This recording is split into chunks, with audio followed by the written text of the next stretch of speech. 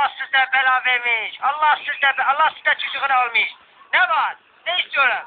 Sadece 2 dakikanızı ayırabilir misiniz? Biz ayırmıyorum. Gidin. Allah size bela vermiş bu saatte gelmiş bu soğuk günde. Bakın sizin de dediğiniz gibi hava çok soğuk. Lütfen kapıyı açar mısınız? Bize ne? Bizden sordunuz. Sizin götüne üşüsün inşallah. Sadece 1-2 tane sorun var size lütfen.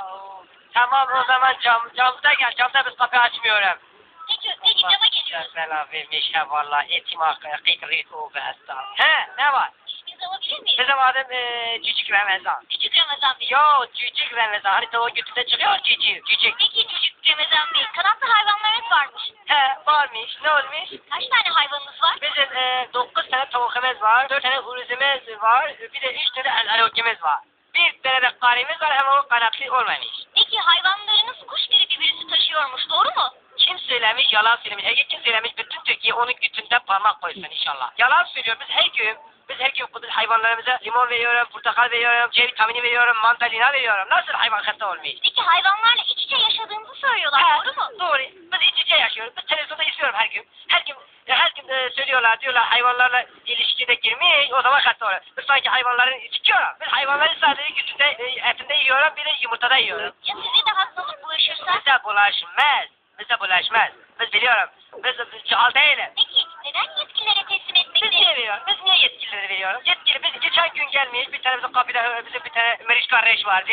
Onu almış götürmüş hayvana ihbar ediyor. Biz niye veriyorum o zaman? Nasıl yani? İhbar ediyor. Biz orada sesini de duydum hayvanın. Hayvanın mimiklerini sıkıyor. Hayvan diyor ey! Biz o sesini duymuyoruz sanki. İfade değil, itlaf ediliyor Tamam. beyefendi. Tamam ihbar. İfade demek, tecavüz demek.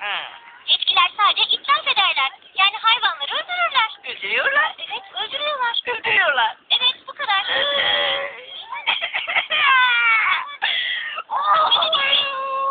Balalıklar uçuyor. Ulan ben hiç kalktım ulan. Tamam, sakin olun lütfen beyefendi. Aynı zamanda devlet size bir de para ödüyor.